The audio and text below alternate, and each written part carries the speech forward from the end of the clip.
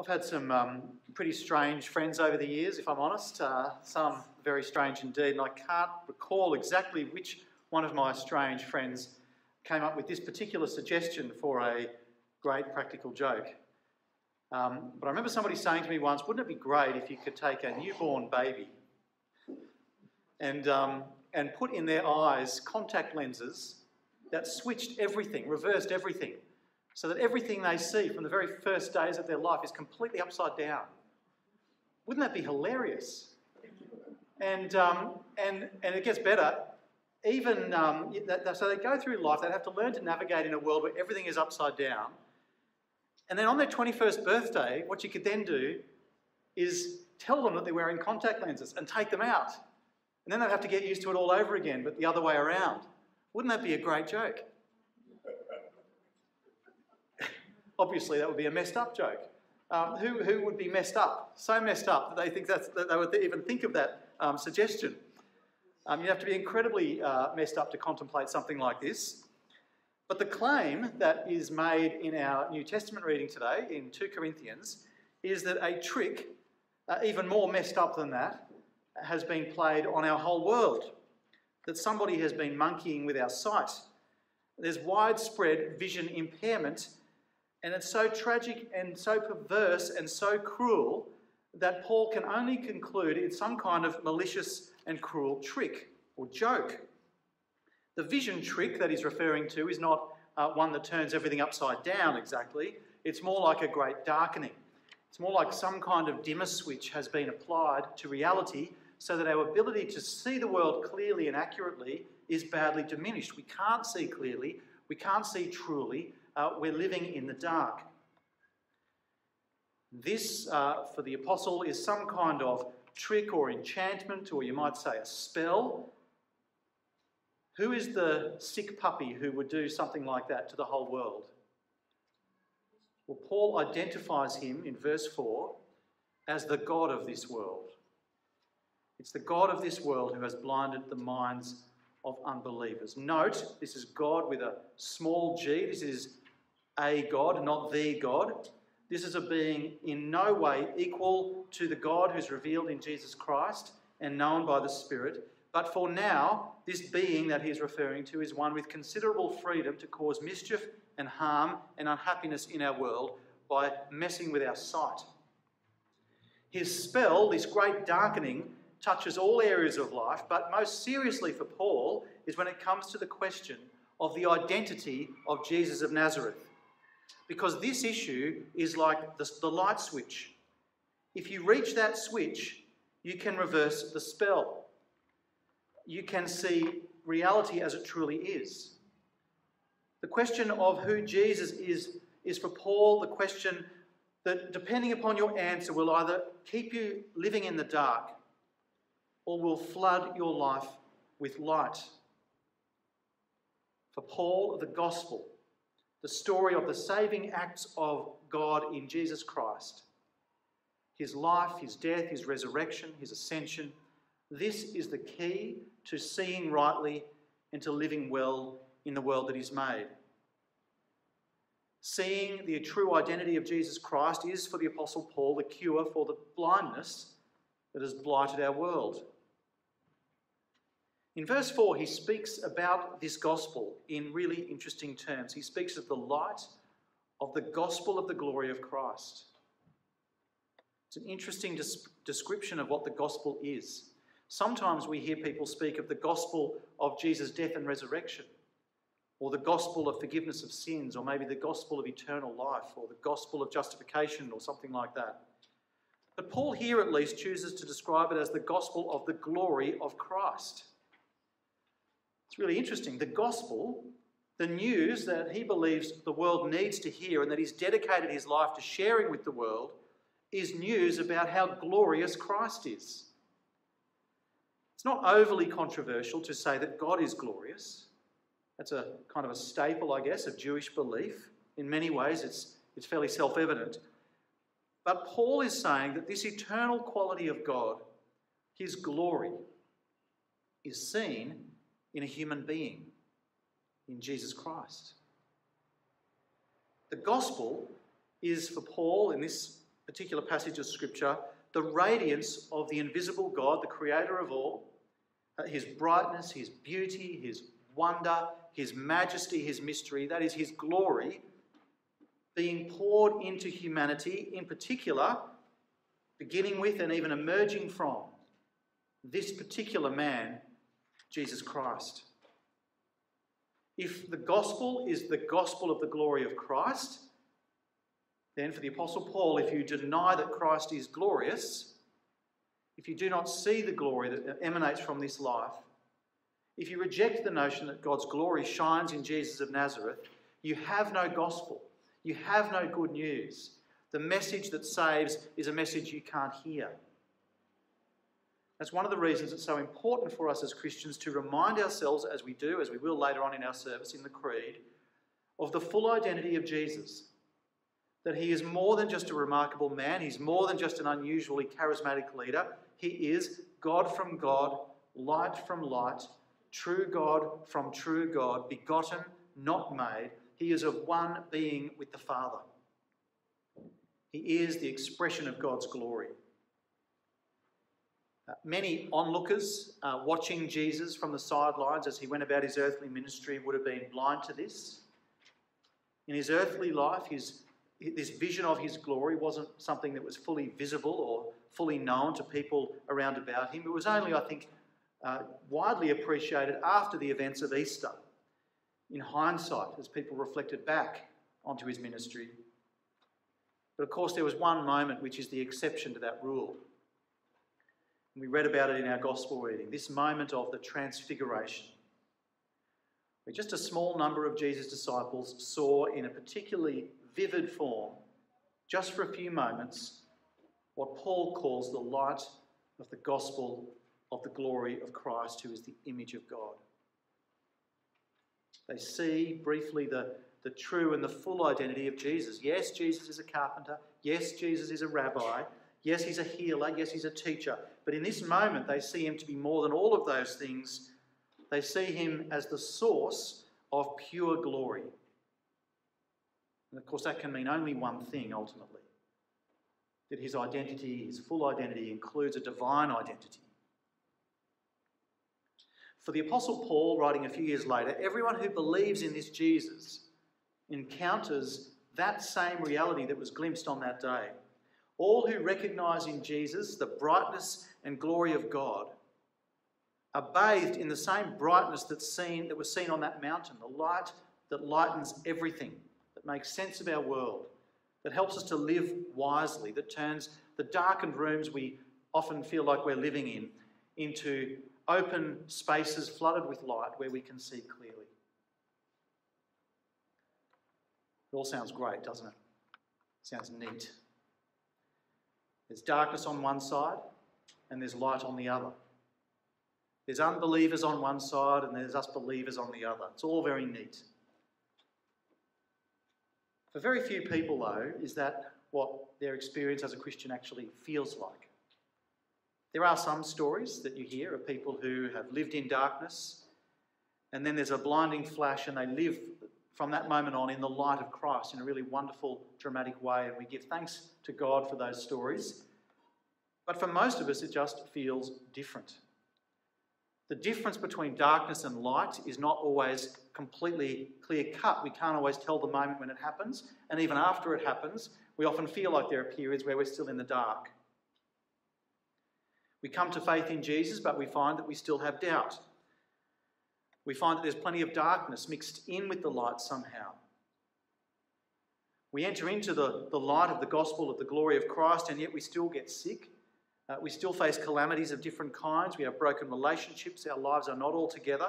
There is plenty of evidence that our lives do not radiate the glory of God as we wish they did. And I'm quite confident that if we were to ask Paul, he would agree that the spell that he says here blinds the minds of unbelievers is not completely broken even in the minds of believers.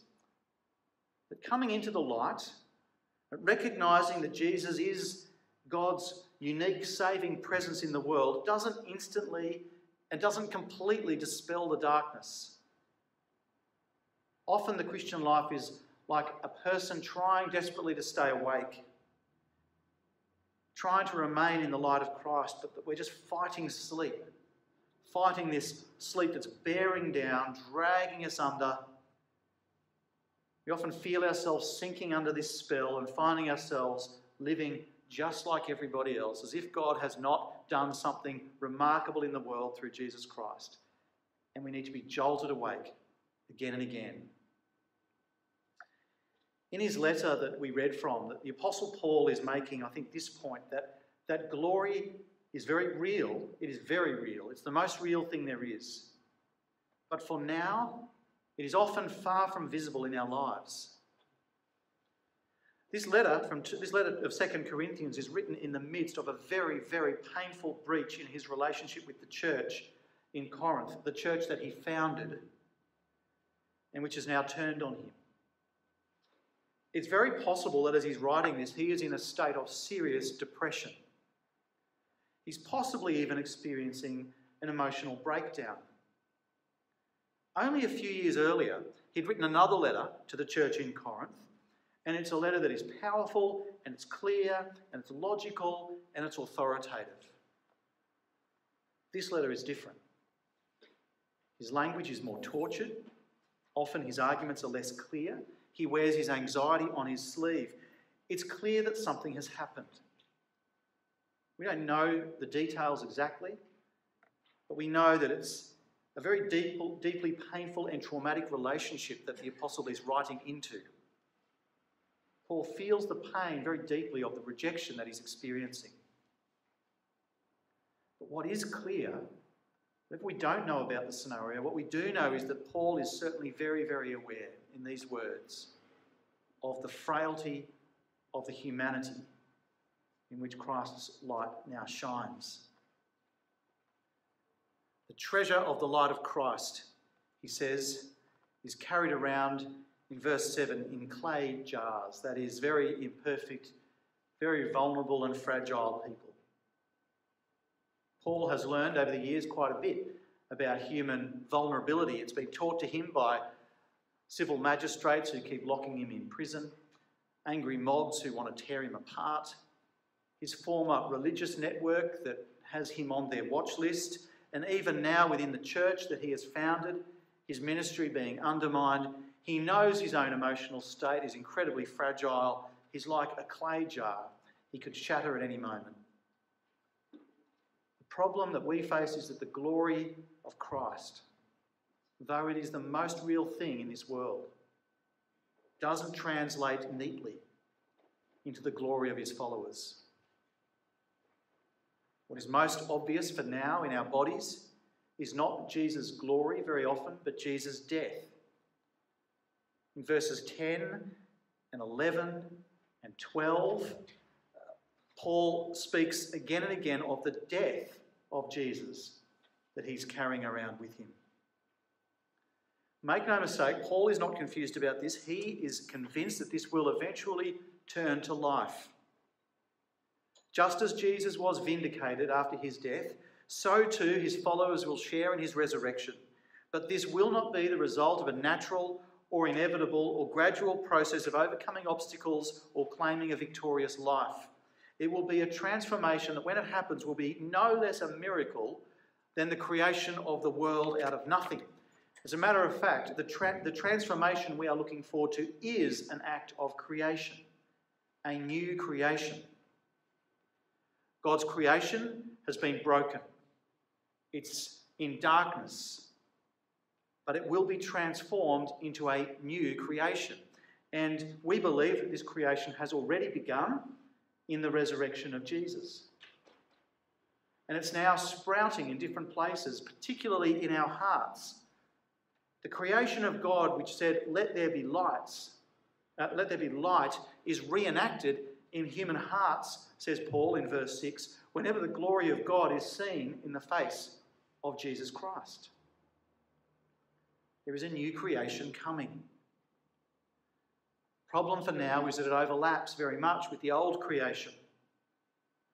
There is a period of time in which darkness and light exist together. This is uncomfortable for us because we have to live in that reality. And it's especially uncomfortable for those who like neat solutions and instant results or easy answers. One of the most horrible things that can happen in a church is that somehow or other, despite all of the warnings in Scripture, we can create this expectation, this cultural expectation, that when you join us, your life will more or less instantly become a nice, shiny thing. And you can join this community of equally beautiful, shiny people. Now, different churches have different versions of this particular error. There's the moral righteousness version. You have a checkered past. Your life is not quite together. Well, you better keep that quiet or find a different community. Or there's the faith healer version. Christ will heal your imperfections. He will make you healthy and wealthy. Just claim it in his name. Or there's just the middle class version. This is probably the Anglican version, if we're honest. You have the wrong haircut, you've got too many tattoos, you maybe smoke.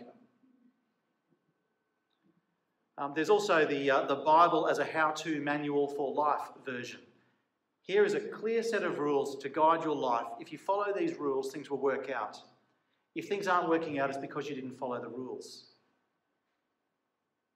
There's also the lapsed Christian version. The church has let me down. Christians are jerks just like everybody else. Their God can't be real. We probably are jerks. That's the point. None of these versions none of these particular distortions are really grappling with the Christian life as it is presented in the New Testament. The way the Christian life is presented in the New Testament is warts and all. It's complicated. We are imperfect. There are two ages in history that overlap, and we're in the middle of it. The new creation's there in our hearts, but it's not always easy to spot. The gospel of Jesus is infinitely precious, but it's carried around in clay jars that are very broken and very brittle. If your life is not together, you are not disqualified. If you have doubts, you are not disqualified. If you have secrets, areas in your life that are absolutely not radiating the life of Christ, well, it may be very serious. It may be part of your journey that Jesus' light needs to shine on particularly, but you are not disqualified.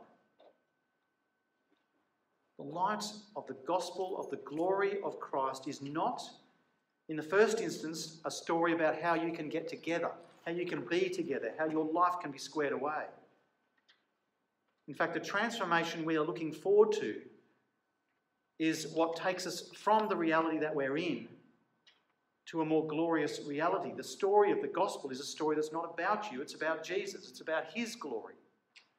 It's about his identity.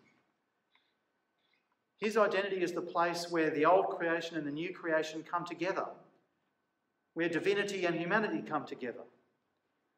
It's about the destiny to which he will call broken clay jars and make something beautiful. It's a story about him before it's about us. And it's a story about the future before it's about our present messy lives. And it's good news for sinners. It's good news for the sick. It's good news for the depressed. It's good news for those who have failed. Transfiguration is a moment that shows us the light of Christ. And it's a light that shines in your heart as you look to Jesus. And it's a light that will carry you into the brightness and the glory of a new creation, which we long for.